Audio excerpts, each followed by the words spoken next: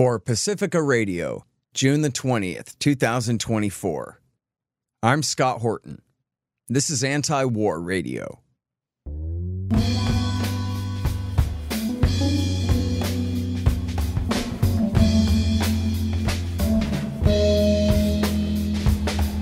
All right, y'all, welcome to the show. It is Antiwar Radio. I'm your host, Scott Horton. I'm the editorial director of Antiwar.com, and I'm the author of the book, Enough Already, Time to End the War on Terrorism. You can find my full interview archive, more than 6,000 of them now, going back to 2003, at scotthorton.org and at youtube.com/Scott Horton Show and all your podcatchers and video sites and so forth.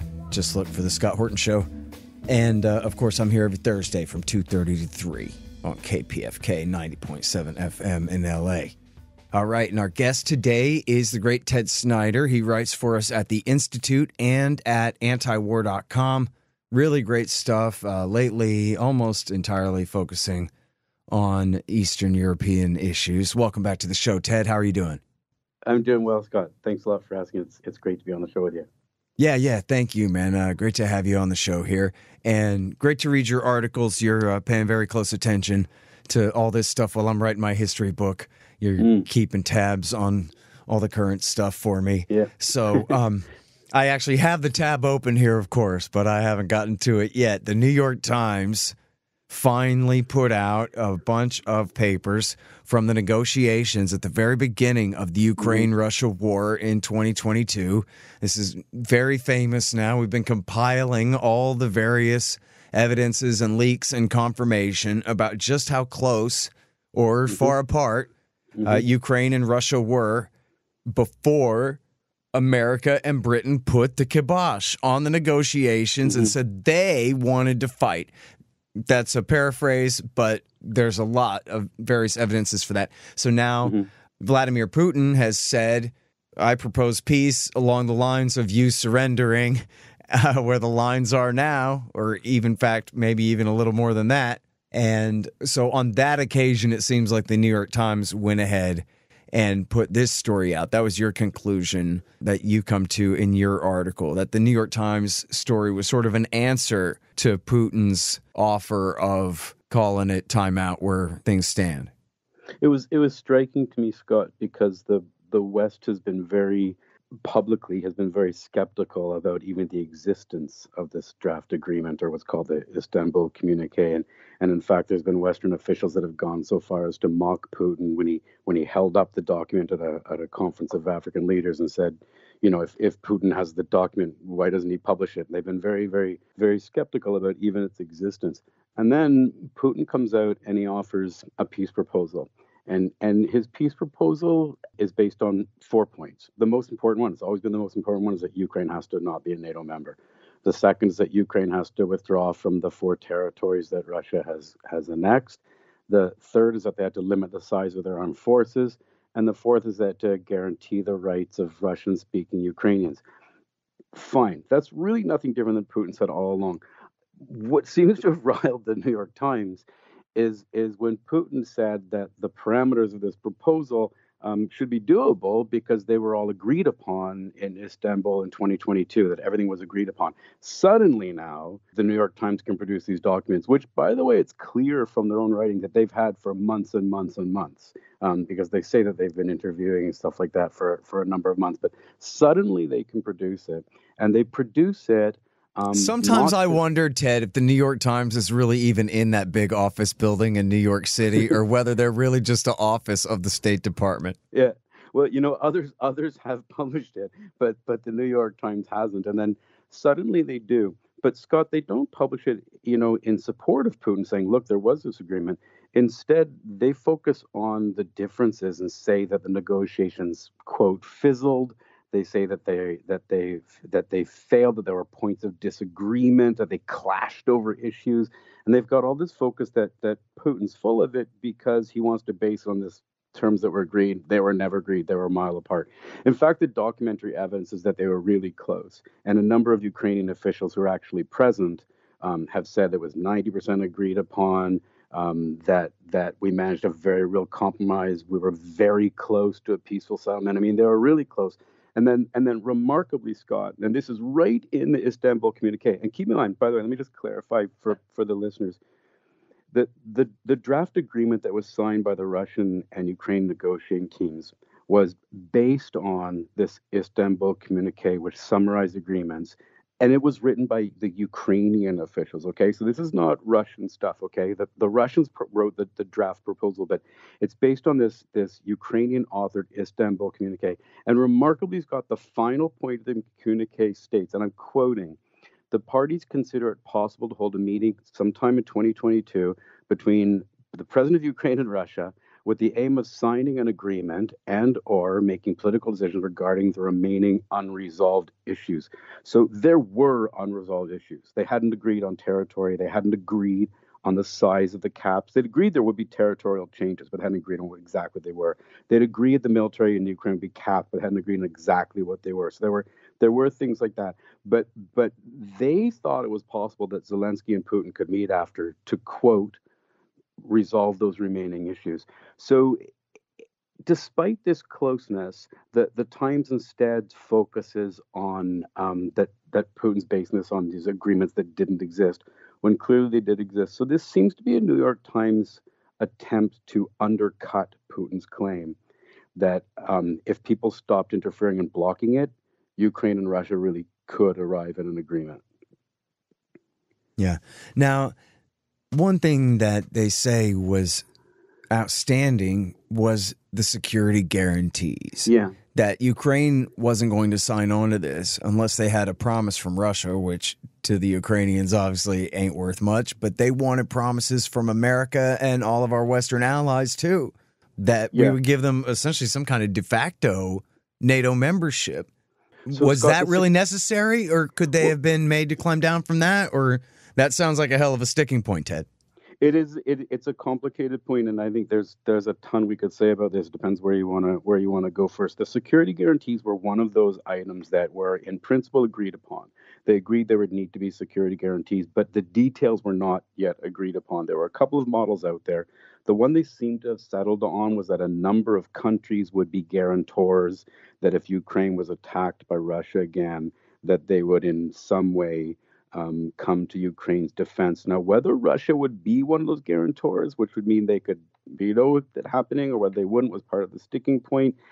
I think the thing that's important here, though, Scott, this is I think, I mean, given what's happened in the last few years, this was really important. They had in principle agreed that there'd be security guarantees. They were arguing about the details.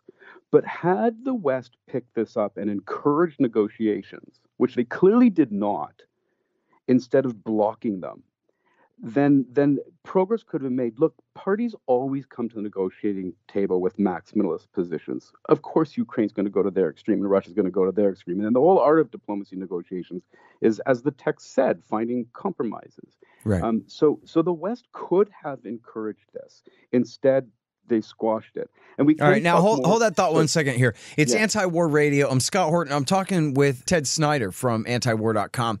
And we're talking about the New York Times story about the negotiations, what could have been 2 years ago. And so if you could really drill down and focus on this particular point for the audience here, Ted, what exactly do we know about America and Britain's take on Ukraine and Russia's negotiations at that time, and what difference does it make?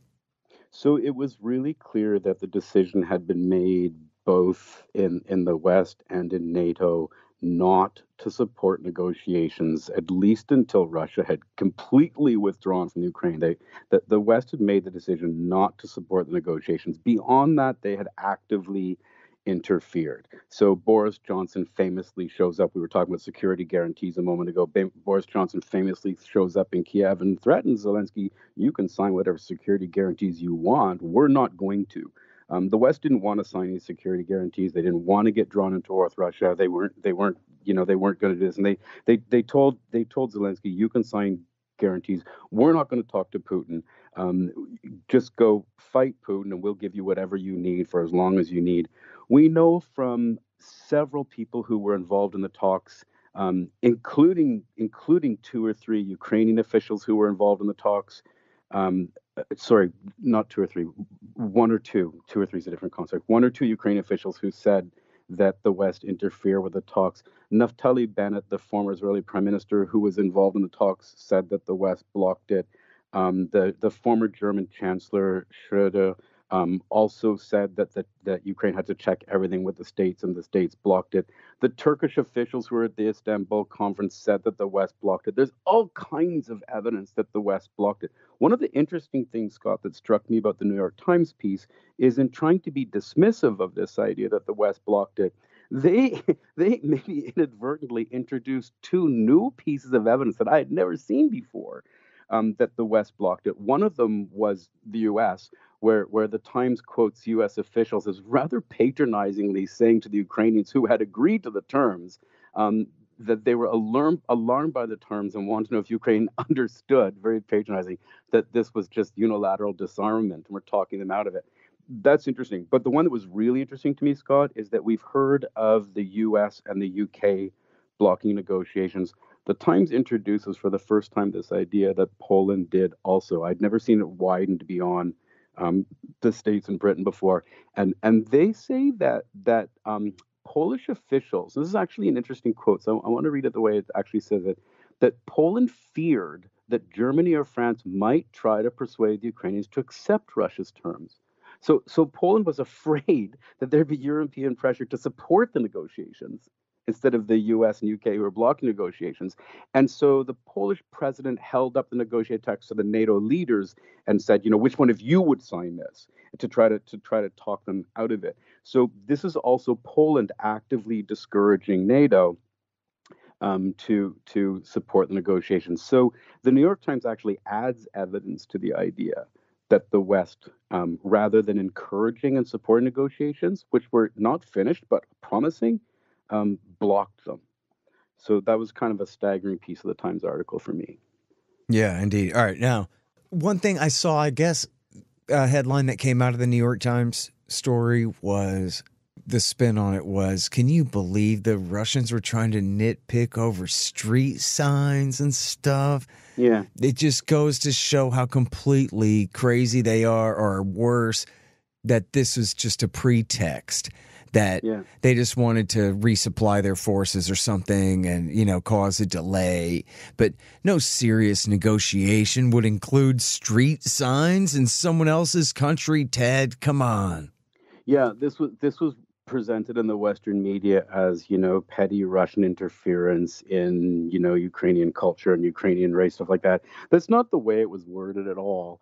I mean, what Putin said is they must ensure the rights of the Russian-speaking citizens of Ukraine. He wasn't talking about just the renaming of street signs. He was talking about street signs that are glorifying ultra-nationalist, historical figures in Ukraine that, for example, collaborated with the Nazis and things like that. This was not just like, we'll tell you how to name your streets. This was a request to stop glorifying ultra-nationalists who had participated in the en masse killing of Russians, Poles, and Jews. So this was not a petty, we'll tell you how to name your streets. This was a request to stop glorifying Ukraine's ultranational past, which for Russia isn't the past, because it's still very much the present in the Donbass, where Russian-speakings feel this idea in Ukraine that the true Ukraine can't involve two cultures, but must be, monocultural, and have to completely squash Russian language, Russian church, Russian media, Russian literature, Russian culture. So this was Putin's request to protect the rights of Russian-speaking Ukrainians. It wasn't some petty thing about street signs. Yeah, well, and the thing is renaming all the streets after these guys and building statues to them, Stepan Bandera and the others from the OUN.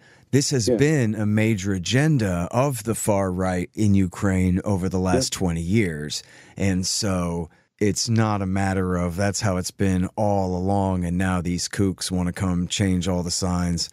These were relatively new changes, and they were made, as you were saying, as part of this agenda to force this far Western culture onto the rest of the society there. It's a big country. It's the size of Texas, which is big. This is a feature of the administrations that came to power after the 2014 coup that saw it as part of the agenda to make Ukraine not a multicultural society, but a monocultural society, that they had to erase everything that was Russian and glorify that to some extent that nationalist past. But this erasure of everything that's Russian is part of Putin's point that the war, he argues, did not start a couple of years ago with an invasion of Ukraine. It started with a civil war where the sort of monoculture Ukraine was waging war and, waging war on the Donbass and erasing Russian culture in the Donbass. That sees this war as, in part, a protection of that. Of course, in large part, is to stay out of NATO, but the two are connected because Putin's enormous fear is that Ukraine could join NATO and then attack Crimea or Donbass, and Russia would suddenly find itself at war not with Ukraine but with NATO. That's Putin's huge fear. So Right. this is what this is all about. So those points are seriously connected. So point number one about not being in NATO, and point number two about assuring the rights of Russian-speaking Ukrainians, they're not radically different points. Right. Hey, y'all, let me tell you about Robertson Roberts Brokerage, Inc. Nobody trusts the U.S. dollar anymore. Foreign governments are stocking up on gold instead of $100 bills. One, they know they need to, and two, that means you need to too. Interest rates are up, but for some reason, not much for savings accounts. Park your money there and watch Uncle Joe Biden just counterfeit its value away. You can see how the Fed is afraid to raise rates to beat inflation for fear of popping the current bubbles, at least before the election. So more inflation it will continue to be. Gold is your shield against monetary and price inflation, just like it always has been. Now, Tim Fry and the guys over at Robertson Roberts are recommending gold over silver since the world's almost 200 governments are putting their own pressure on the price, which should help everyone else who makes similar calls on their own. Of course, Robertson Roberts can help you with platinum, palladium, and silver, as well as gold. Don't let the Fed and the war party inflate all your savings away. Look up Robertson Roberts at rrbi.co.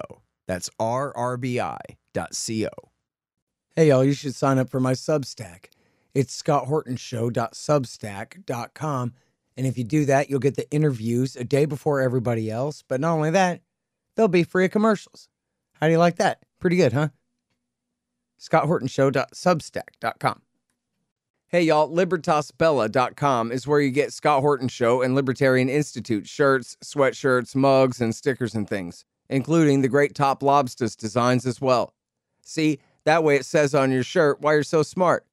Libertas Bella, from the same great folks who bring you ammo.com for all your ammunition needs, too. That's libertasbella.com. Hey, y'all got kids or nephews or anything? You know about the Tuttle Twins books, right? Libertarian lessons about life, liberty, truth, and the state. It's really great stuff. And hey, did you guys know I'm a Tuttle Twin? Or, well, I'm a character in their world now. Skater Scott, local vert dog and anti-government know-it-all. They introduced me in a short book last year, and I hear they're going to develop my character's story a bit more in the future. Cool, right? Anyway, they're now celebrating 10 years and having sold millions of these books. And now they're giving away a free magazine at TuttleTwins.com/10years. There's no shipping charge, and they're not going to ask for your credit card. It's just a free magazine. The gimmick is that inside the magazine, they've got a really great deal to get all the books. The best deal they've ever offered, which you will certainly want to take them up on. So go to TuttleTwins.com/10years for your free magazine. And someday, hopefully soon, you and your kids will be reading all about the libertarian antics of Cartoon Me, along with all my new pals. That's TuttleTwins.com/10years. All right, it's Anti-War Radio. I'm Scott Horton. I'm talking with Ted Snider from Antiwar.com about the Russia-Ukraine war, well, and the politics of the whole dang thing here. So an important part of it is, and you wrote a whole article about this for Antiwar.com about Joe Biden's interview with Time Magazine. And, of course, the question of Ukraine in NATO came up there. And I know there's some other points, too, and I want to hear you talk about all of those. But this point where, you know, and in fact, you have a whole other article like this, too, about how America will die. Well, no, America will get a bunch of Ukrainians killed for the sacred principle of their right to want to join NATO. However, we're never going to let them in because that would mean war with Russia. What are you, crazy? If we're not willing to put our troops in there to defend them right now, then why would we be willing to put our troops in there to defend them after we signed a piece of paper with them? Might as well not sign a piece of paper with them, right? We've already proven, comes down to it, we're not going to nuclear war over Ukraine. So why bring them into NATO? But then if we're not going to bring them into NATO, why all the fussing and feuding in the first place there, Ted? Yeah, and Scott, we could talk, I mean, if we had more time, we could talk a lot about whether Ukraine just has the right to join NATO, because it's not so clear that countries just have the right to choose their alliances. But the thing about the Time article, the Time interview, Scott, and I'd love to know your take on this because I just don't know what to make of it. The article was concerning to me because of the extent that Biden at times seemed like confused or misinformed and sometimes just dead off message. And the most off message he seemed to have gotten was on this question of Ukraine in NATO, because the last question that he was asked was how the end game looked in Ukraine, and he really strangely says that the end game doesn't mean NATO. No, just to so your listeners know, I'm not just pulling this out of a hat. The question to Biden was, what's the end game? And Biden seems to answer that the end game is not Ukraine and NATO. So he says, and I'm quoting, he said, "It means we have a relationship with them like we do with other countries, where we supply weapons so they can defend themselves in the future. But that relationship," Biden goes on to say, quote, "does not mean NATO." And then he goes on to kind of strangely explain, I was the one that I was saying that I'm not prepared to support the NATOization of Ukraine.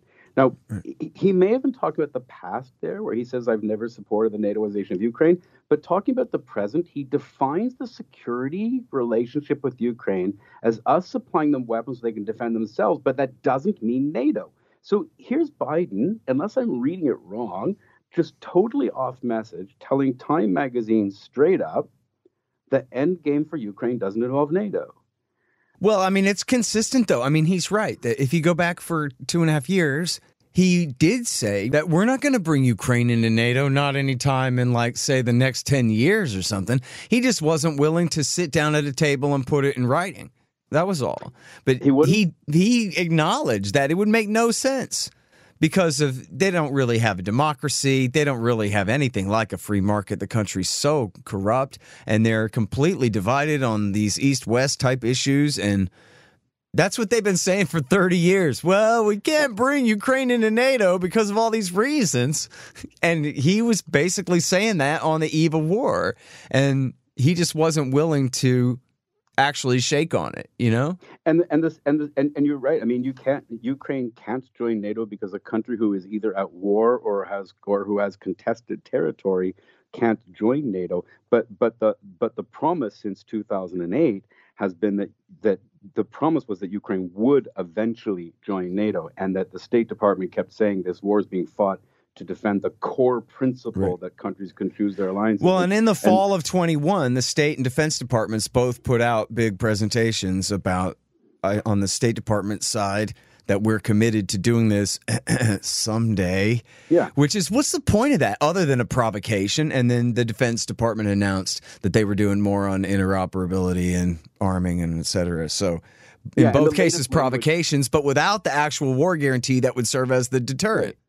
And the latest language is that we are creating a pathway to Ukrainian membership in NATO, but we're not prepared to advance them along that pathway, which is what they said recently. It's amazing. You have to square this. Like, you've got to square that the states will say, we are fighting this war for NATO's open door policy. We're fighting this war for the right for NATO to join Ukraine. Well, saying that it'll happen one day, but never offering a timeline. But this is Biden saying straight out in the New York Times, it doesn't mean NATO. That's the end game. The end game's not NATO. That would be something that would sit very hard in Ukraine to believe that they're fighting this war, you know. They should take that to heart. They should know now that was, even if he accidentally said it, that was the truth. Yeah, we're really not willing to have them in our alliance. And quite frankly, I think that the Estonians ought to wonder whether we're coming for them. And the Poles, too. And I would suggest that we're not. Yeah. And so they ought to focus on good relations with Russia so that it doesn't become an issue. Yeah. And it just struck me as a staggeringly off message thing for Biden, and one wonders a little bit about Biden in that interview. Well, and you know what? So let's talk about another couple of the points that he made in there. We're short on time here, Ted, but it's Ted Snider from Antiwar.com, and we're talking about crazy old Joe Biden. He also had said to Time magazine, yeah, but you just don't understand. We've completely destroyed the Russian military. Yeah. Is that right? And also, you quote him talking about, you got to understand, Putin himself said he wants to recreate the whole USSR. Yeah. And I'm thinking, look, I know that that's a stupid lie and everything, but that's his stupid lie, right? Don't tell me that he really thinks that. Your inference is that he really thinks that that's right. Yeah, so I mean, I know we're running out of time, so let me try to answer them like super quick. The Russian army one, like, we can do in just like 2 quotations. Biden said, and he's angry with the Times interviewers, you're skipping over everything that's important. He says, quote, the Russian military has been decimated. You don't write about that. It's been freaking decimated. So that's not true. The Russian army. He said freaking, huh? Yeah, he said it's been freaking decimated. That's the way that Time wrote it anyway. But just like to counter that, I just want to quickly quote General Christopher Cavalli. He's the commander of U.S. European Command, the supreme Allied commander in Europe. And his report on whether that Russian army has been decimated is, and I'm quoting, the Russian army is now larger by 15% than it was when it invaded Ukraine. It's growing by 30,000 soldiers a month.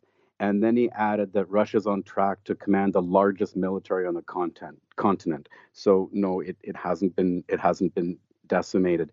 The second one you talked about was Biden mocking the Times interviewers that they just don't understand that Putin wants to reestablish the Soviet Union, and he keeps pulling out this Putin speech from February 2022, and he's mocking them. He says, "You probably haven't read it. I know you haven't read this," and he goes on to say, he says, to quote Putin saying he's going to reestablish the Soviet empire. The thing about it, though, Scott, is 2 things. One, he very selectively quotes. He puts in some of the lines, and then he completely leaves out other of the lines. And he says, for example, that Ukraine's not just a neighboring country; it's an inalienable part of our history, our cultural, spiritual space. And he uses this as evidence that he's saying Ukraine's part of Russia. But the next line, which Biden doesn't quote, is that these are our comrades, those dearest to us, not only colleagues, friends, and people who serve together, but relatives, people bound by blood, family ties. He's not quoting the closeness of the Ukrainian people to say he's going to integrate or conquer them. He's quoting the closeness of the people of Donbass to say he's going to protect them. And nowhere in the speech, in his edited version or the full speech, nowhere does Putin even talk about going beyond Ukraine, reestablishing the Soviet Union. So this speech that Biden's holding up, which, by the way, the speech of Putin's that he's holding up is extremely critical of the Soviet Union. But this speech that he's holding up is proof that Biden said he's going to reestablish the Soviet empire. It never even mentions that. It doesn't even hint at it. And he quotes it tremendously out of context. He cherry picks lines, and even those lines don't say he's going to reestablish the Soviet Union. And clearly, he doesn't even want to take anything west of the Dnieper River. Scott, if he wanted to do that, he would have done it in Georgia in 2008. He would have done it in Ukraine in 2014. I mean, it's not like Putin hasn't had opportunities. Whenever he's committed his military, they've been with very limited goals. He didn't annex the Georgian provinces. He didn't conquer them when he could have. It is a government program. And let's say he wins and Zelensky gives him what he wants tomorrow. Well, now he's bordering a country that is now completely dominated by the Western nationalists with no counterbalance from the East that he's now absorbed, and closer to NATO than before, more belligerent than before.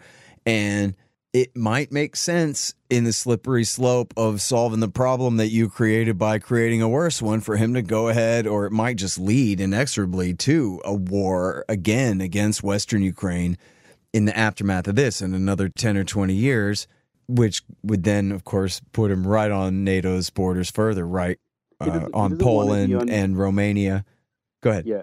He doesn't want to be on NATO's borders. That's what this whole war is about, is trying not to be on NATO's borders, for one thing, right? He doesn't want Ukraine and NATO because it'd be NATO and Russia's borders. So he doesn't want to expand Russia west just to be on NATO's borders. That's what he's trying not to do, for one thing. For second thing, if he conquered Ukraine, he would have to control this massive hostile country. He'd be facing, guerrilla warfare. He doesn't need or want that. And he stated very clearly recently that he's prepared to end the war now along the current borders. He's stated over and over again that the goal is not to expand further west. He's also warned that if these terms aren't accepted this time, the realities on the ground make the terms harder in the future. But the last statement Putin made is that he's prepared to end the war along the current administrative lines and not go further west. And at the end of his most recent peace proposal, Putin said that if Ukraine guarantees not being in NATO and withdraws from the 4 regions that Russia's annexed, he says immediately, I'm quoting, immediately, literally at that moment, an order will be given to cease fire and begin negotiations. So do you believe Putin? That's up to you. But do you explore that? You have to be crazy not to. Yeah. No, I think that's right. I mean, it's not like he's saying he's willing to compromise. He's just saying he's willing to call time out where the lines are now and plus a little bit. I mean, I take him at his word for that. I mean, it's not like he's feigning generosity. He's saying, when Putin says that my war goals have always been to keep Ukraine out of NATO, NATO out of Ukraine, and protect the rights of ethnic Russians in the East. That's been validated.